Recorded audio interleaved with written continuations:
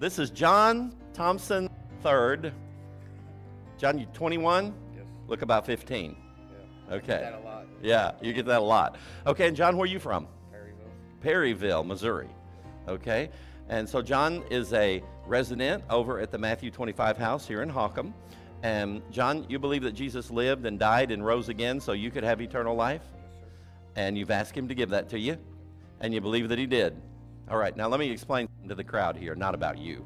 When these guys step into the water, it's like they're saying to everybody that watches, I really do believe that Jesus died for me.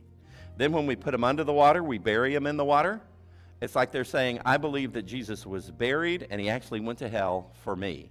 When we raise him up out of the water, it's like they're saying, I believe that Jesus came back out of hell and rose from the dead, all so that I could have eternal life. So we get the gospel message every time we baptize somebody because they're reenacting what Jesus did so they could have eternal life. Amen? Let's give the Lord a round of applause for that. Amen. All right, John, step right in there, buddy. All right, just be seated, buddy. All right. So, John, because you believe that Jesus lived and died and rose again and he's given you eternal life, then I baptize you, my brother, in the name of the Father and of the Son and of the Holy Spirit, buried with him in the likeness of his death,